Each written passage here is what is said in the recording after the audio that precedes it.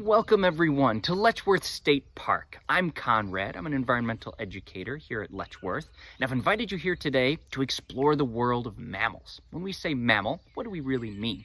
A scientist would say that a mammal is an animal with warm blood and hair that feeds its babies milk. If you put your hand on your forehead, it should feel warm to you. If you look at your arm, you might see some teeny tiny hairs. And if you think way back to when you were a baby, or if you have younger siblings, you might remember that babies, when they're very, very young, do drink milk. Human beings are mammals. In the wild, mammals are a diverse group of organisms. They're a big group of living things with lots of different members. Many different kinds of animals are considered mammals. Something they all have in common is that they all have nature jobs. Just by living life, mammals help other kinds of living things to survive and thrive in their natural ecosystem. Some mammals have nature jobs that help humans to survive and thrive. When we're looking for signs of mammals that they might be doing their nature jobs, we could look for some signs of food that's been left behind, or maybe some ways that mammals have shaped their natural environment, or maybe even some animal homes that mammals have built. We'll start our journey here at the Humphrey Nature Center. The Humphrey Nature Center has lots of different environments around it, some meadow areas and some younger woods and some older, more mature woods for us to explore. So follow me and we'll head off into the young woods here outside Humphrey Nature Center. This open area is a great place to start looking for mammals. In fact, there's a mammal sign just above my head right now. That lump of leaves with no sticks way up high in the branches of a tree must be a squirrel nest. Some people might call it a gray squirrel's dray. Gray squirrels love to live in this part of the forest because there are many different kinds of young trees that provide many different kinds of foods. What kinds of foods do gray squirrels eat? Looking closely at their skulls, we can see that the teeth, especially in the back, look all the same. If we look really closely at those teeth, we notice that they're all wide and flat in the back. Wide, flat teeth, which a scientist would call molars, are really good for grinding up tough plant material, turning it into an edible paste. If we look up in the front of the mouth, the squirrels have these long, skinny teeth at the very, very front. The teeth at the very front of a mammal's mouth are called the incisors. And a squirrel's incisors are especially long and strong for slicing through and chopping through the skins of nuts. Squirrels love to eat nuts and seeds, and those really long teeth in the front are great for chopping through the tough outer shell of the nuts. And those wide, flat teeth in the back are great for grinding the nut material into an edible paste. Those teeth, which are really, really specialized for eating nuts, are a secret to the gray squirrel's success. They're an adaptation that helps them survive. Gray squirrels can't find nuts and seeds all year long growing on the trees, so they rely on their drays and some hollow trees to keep them away from the worst winter weather. Sometimes they might even hide in somebody's attic or inside somebody's shed. Gray squirrels don't really have the thick fur that a lot of other mammals will have. Their fur is really, really short, and they don't have a lot of woolly hair really, really close to their skin. They're not very good at trapping air close to their skin, which would keep them warm. Air is a very good insulator, which means it's hard to warm up and hard to cool down. Gray squirrels, while they are gathering nuts and seeds throughout the year to save for the winter time, are doing a really important nature job. Gray squirrels, by putting those nuts and seeds in hard-to-get-to places, are kind of like nature's foresters. They're planting and reestablishing very young trees in hard-to-get-to places so that they'll grow up to be the next generation of forest trees. Gray squirrels in open areas like this are great animals to have around because these open areas will eventually become mature forest. There's a spot just down the trail from here where the trees are a little bit older. In fact, they're so old that some of them are starting to fall over. Fallen trees are a great place to look for our next mammal signs. With so many fallen trees, this part of the forest is a great place for mammals to raise their babies. When a tree falls over, it pulls up a lot of the dirt that's next to its roots. And that makes that spot a little bit softer and a little bit easier for mammals to dig into. Lots of different mammals like to raise their babies underground in a temporary animal home. That animal home is called a den, and one of the mammals that's most successful at making dens in this part of the forest are red foxes. Red foxes are pretty common in Letchworth State Park. Our visitors see them all the time, and they do a really important nature job. Looking closely at their skulls, we notice these long, skinny teeth pointing down past all the other teeth in the mouth. If we look really closely at those teeth, we notice that not only are they longer than the others, but they curve backwards, kind of like a fish hook. Curving backwards like a fish hook, they're really, really good at catching and holding on to other animals that red foxes like to eat as their food. Those kinds of teeth a scientist would call canine teeth, and an animal that eats other animals as its food, a scientist would call a carnivore, a meat eater. Being carnivores, red foxes can be active throughout the entire year. Their food never goes out of season, but they need an adaptation, a secret to success to survive that winter weather. That adaptation is their wonderful, thick red fur. The fur layer is really, really close to the skin. It's this thick, woolly, curly hair that's kind of grayish next to the skin. Those curly hairs catch lots of air and hold it in between the gaps in between the hairs. That helps to insulate the red fox like a big puffy jacket. As they're running around in the winter and catching those mice and rats, red foxes are doing a really important nature job. Mice and rats get into trouble a lot with humans. They get into our homes sometimes, they eat human food, they sometimes even spread diseases and make us sick. Red foxes, in taking out some of those mice and rats, make them less likely to come into human homes and cause those problems. Red foxes are like nature's pest control. They control those smaller animals that can cause lots of problems for humans. Lots of different carnivores do that nature job, but red foxes are really, really good at it because they're comfortable living close to humans. You might have even seen red foxes in your neighborhood, maybe underneath someone's deck, or maybe even building a den under someone's shed. But not every mammal is just an herbivore or just a carnivore. Lots of different mammals eat lots of different foods. There's a young forest just down the trail from here where I think we might be able to see some signs of those kinds of mammals.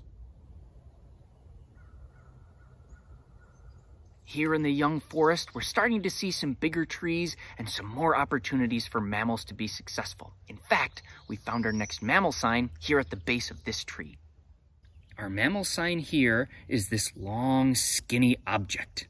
Looking more closely at it, we can tell that it's about the same size as one of my fingers and blunt on the ends. Looking inside, without getting too close to it, it looks like there are some obvious seeds inside. This is some animal poop, a scientist would say animal scat.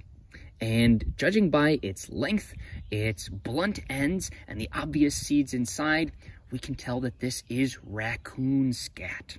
Raccoons are a type of animal that eat both plants and meat. They can catch some of their own prey, but they also eat lots of plants, especially fruits in nature. That makes them an omnivore. As omnivores, eating both plants and meat, raccoons have plenty of adaptation secrets to success that help them to be successful. Looking more closely at their skulls, we notice that not all of their teeth are exactly the same. They have lots of different kinds of teeth for lots of different kinds of foods. Looking more closely at those teeth, we immediately recognize those big, wide, flat molars in the back, but we also immediately recognize those long, skinny, grabby teeth, those canines that the fox had. Raccoons are able to smash up plants like a squirrel and catch their own prey like a fox. Being omnivores, they're active throughout the year, but they tend to hide from the most intense winter weather. They have an adaptation, a secret to success, to protect them from the worst winter weather. This thick fur coat. Like the fox, they grow in an extra thick layer of fur next to their skin, and underneath that fur layer is a layer of fat. Fat builds up under the skin as raccoons eat really, really fatty, high-energy foods, and the fat digests very, very slowly. It's like having a bunch of extra food stored up in its body already.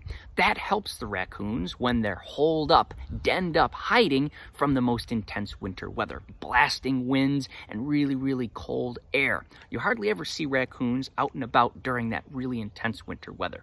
That's because raccoons like to hide in hollow logs or maybe even your attic or your shed during that worst intense winter weather. Especially in the summer, raccoons are eating their favorite rich, sugary fruits. They eat blueberries and blackberries and cherries, a lot of the same fruits that we like to eat. As they're eating all of those kinds of fruits, they're also eating a lot of the seeds. We saw in the scat that there were some of those seeds. When raccoons leave scat with seeds inside them, it's like giving the seeds free fertilizer. Wherever the raccoons go, they're planting those berry and cherry seeds around the forest, spreading them out to places where maybe those seeds couldn't get to normally to germinate and grow into new fruit trees and berry bushes that humans like to eat. This way, raccoons are kind of like nature's gardeners. They're planting trees and shrubs in difficult-to-get-to areas, which humans sometimes enjoy. Sometimes, mammals can eat so many wild plants that they wind up negatively affecting their natural ecosystem. There's a spot just down the trail from here that's a great example of that. If you follow me, I'll show you exactly what that looks like. This part of the forest is completely at the mercy of mammals. A mammal has come through and picked clean all of the soft, tender plants down here on the forest floor. The only plants that are really able to do very well are grass, which are not normal to see in a forest, and these bushes right here. You can see a lot more growing behind me there. This kind of a bush has some small thorns that are quite sharp. It's called Japanese barberry. And the success of Japanese barberry in this part of the forest means that whatever mammal is picking all the forest floor clean doesn't have specialized teeth to deal with thorns. This must be the handiwork of white-tailed deer. Looking closely at a white-tailed deer's skull, we notice that their teeth are unlike some of the other animals that we've seen so far. They really don't have any teeth between the front part of their mouths and the back part of their mouths. All the teeth in the back are those wide, flat molars for grinding up plants, and they don't have any incisors at all on the top parts of their mouth. On the roofs of their mouth, they don't have any incisors at all. The deer have flat, tough pads there to help them to twist and snip off plants rather than clip them off with the ends of their incisors like a squirrel could. The incisors on their bottom jaw are really only good for pinching and twisting off plants. White-tailed deer are active throughout the entire year, which means they're feeding on young plants even through the most intense winter weather. They have some adaptations, some secrets to success that help them do that. One of the most important are their thick hides, which are covered in these highly specialized hairs. They don't have any fur layer really close to their skin, like the red fox does. The air that's trapped by white-tailed deer hairs can't be trapped in a fur layer. They're actually trapped inside the hair itself. If we bend a white-tailed deer hair, we can tell that it doesn't bend like a string like our hair or other mammals' hair would. It kinks like a straw, which means that that hair is hollow. The air that's trapped in white-tailed deer hair is trapped inside of the middle of the hair itself. Normally, as white-tailed deer are feeding, they're kind of like nature's trimmers. They clear out old areas of growth, leaving space for new plants to move in and different kinds of animals to thrive. But if there are too many white-tailed deer in a particular area, that means they're doing their nature jobs too effectively. They leave the woods looking kind of like this, with fewer species of plants on the forest floor and fewer animals that will prefer to live here. There are some areas of Letchworth State Park, though, where white-tailed deer don't move quite so much. There's one spot just down the trail from here. It's a more mature stand of trees. If we look there, I think we can find some signs of other kinds of mammals that prefer to live in the deep woods.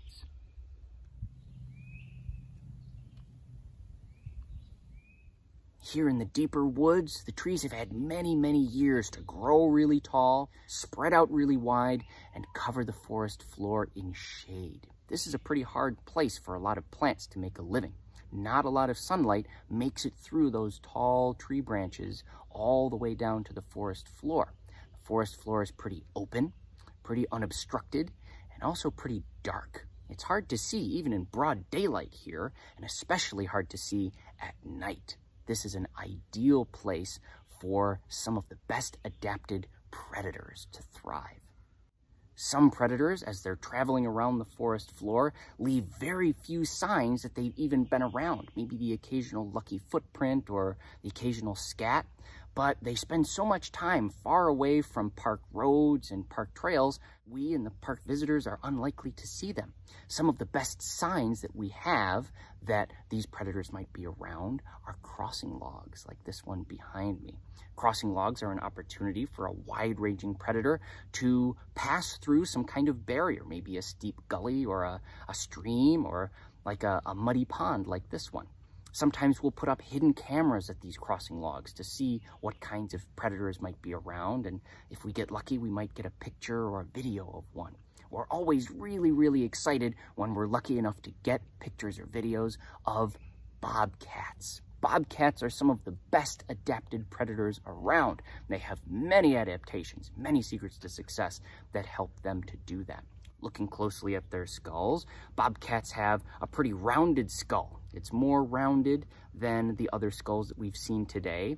They have these great big eye sockets. They're really, really round and large, and that tells us that bobcats have really well-developed eyes, which help them to hunt in the low light of the forest, especially at night when they do a lot of their traveling around and hunting.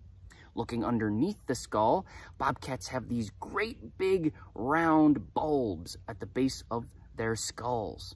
Those bulbs are a bony shield protecting the bobcat's hearing organs. A scientist would call that round bulb the auditory bulla.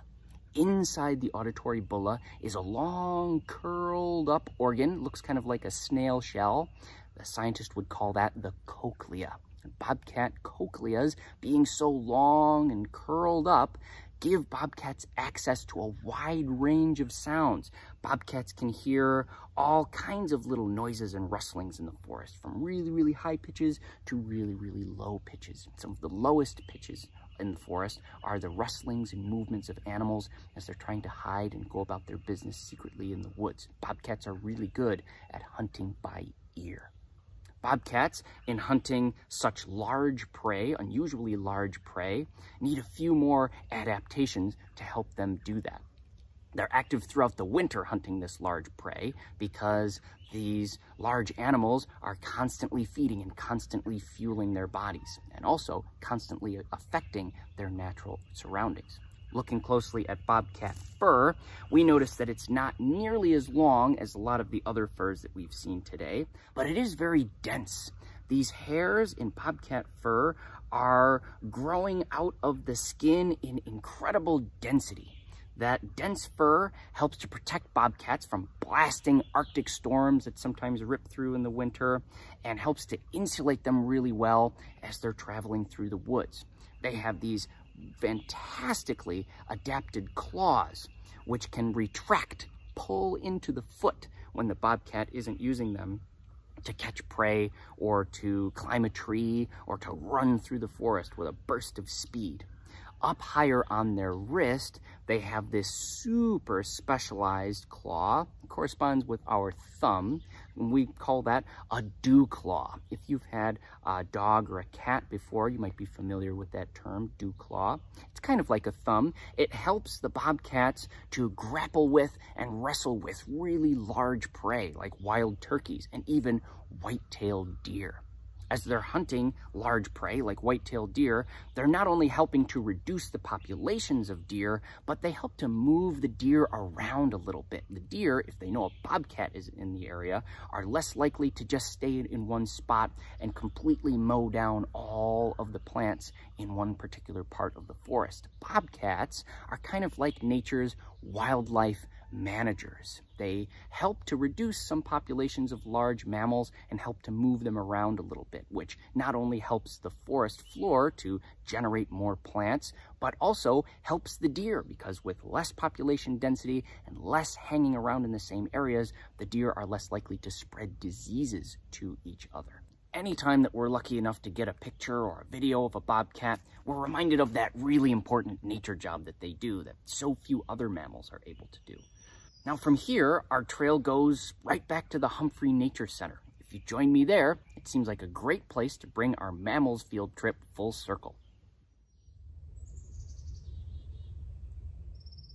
There are so many more mammals out there than just what we saw signs of today. And whether they're an herbivore, a carnivore, an omnivore, or a forester, a pest control, a gardener, trimmer, or wildlife management, they all have nature jobs that benefits the forest and benefits us. Thank you so much for joining me. Please feel free to reach out with any questions you have about the mammals of New York State. And don't forget to practice your new mammalogy skills in your neighborhood, looking for signs of mammals that are benefiting where you live and benefiting you.